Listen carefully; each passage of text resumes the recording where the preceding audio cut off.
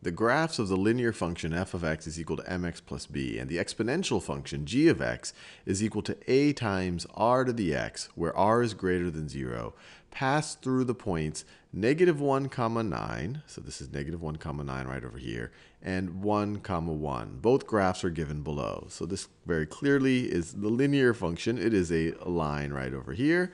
And this right over here is the exponential function, so right over here. And given the fact that this exponential function keeps decreasing as x gets larger and larger and larger, is a pretty good hint that our r right over here, they tell us that r is greater than 0, but it's a pretty good hint that r is going to be between 0 and 1. The fact that g of x keeps approaching, it's getting closer and closer and closer to 0 as x increases.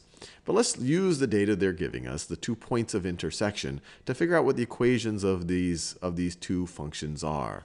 So first we can tackle the linear function.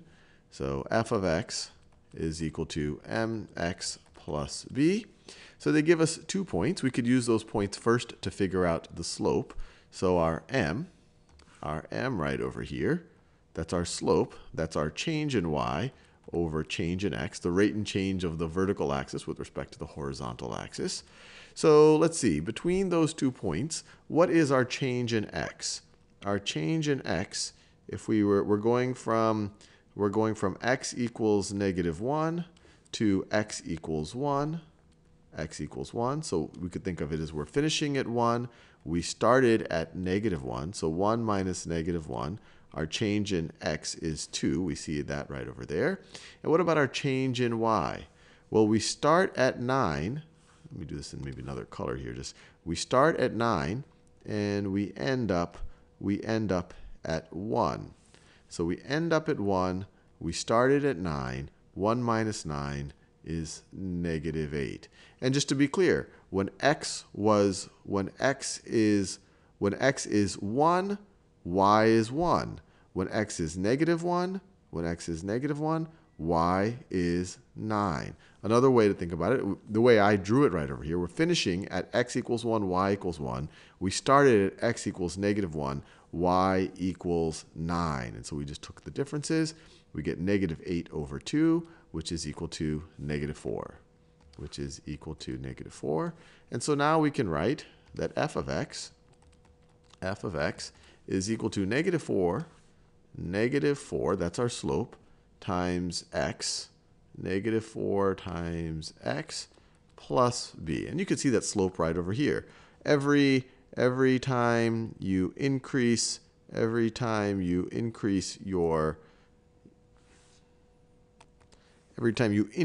your x by 1, you got to be careful here. I got a little bit. Every time you increase your x by 1, you're decreasing your y. And here on the x-axis, we're marking off every half. So every time you increase your x by 1, you are decreasing your y. You are decreasing your y by 4 there. So that makes sense that the slope is negative 4. So now let's think about what b is. So to figure out b, we could use either one of these points to figure out what f of x, given an x, what f of x is, and then we can solve for b. So let's try 1, because 1's a nice simple number. So we could write f of 1, which would be negative 4 times 1 plus b. And they tell us that f of 1 is equal to 1. And so this part right over here, we could write that as negative 4 plus b is equal to 1. And then we could add 4 to both sides of this equation, and then we get b is equal to 5. So we get f of x is equal to negative 4x plus 5. Now, does that make sense that the y-intercept here is 5? Well, you see that right over here. By inspection, you could have guessed, actually, that the y-intercept here is 5. But now we've solved it. Maybe this was 5.00001 or something. But now we know for sure. It's negative 4x plus 5. Or another way you could have said it, if the slope is negative 4, if this right over here is 9, you increase 1 in the x direction, you're going to decrease 4 in the y direction. That will get you to y is equal to 5. So that is the y-intercept. But either way, we have figured out the linear function. Now let's figure out the exponential function.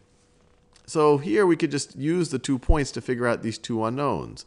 So for example, let's try this first point. So g of negative 1, which if we look at this right over here, it would be a times r to the negative 1. They tell us that g of negative 1 is going to be equal to 9. G of negative 1 is equal to 9. And so we could write this a times r to the negative 1. That's the same thing as a over r is equal to 9. Or we could multiply both sides by r, and we could say a is equal to 9r. Now let's use this other point. This other point, they tell us that g of 1, which would be the same thing as a times r to the first power, or just a times r, that is equal to 1, or a times r is equal to 1. So how can we use this information right here? A is equal to 9r, and a times r is equal to 1 to solve for a and r. Well, I have a little system here. It is a nonlinear system, but it's a pretty simple one. We could just take this a and substitute it in right over here for a. And so we would get 9r for a. This first constraint tells us that a must be equal to 9r. So 9r, instead of writing an a here, I'll write 9r times r is equal to 1. Or we could write, let me scroll down a little bit. We could write 9r squared is equal to 1. Divide both sides by 9. R squared is equal to 1 over 9. And now to figure out r, you might want to take the positive and negative square root of both sides, but they tell us that r is greater than 0. So we can just take the principal root of both sides, and we get r is equal to 1/3. And then we could substitute this back into either one of these other two to figure out what a is. We know that a is equal to 9 times r. So 9 times 1/3, a is equal to 3.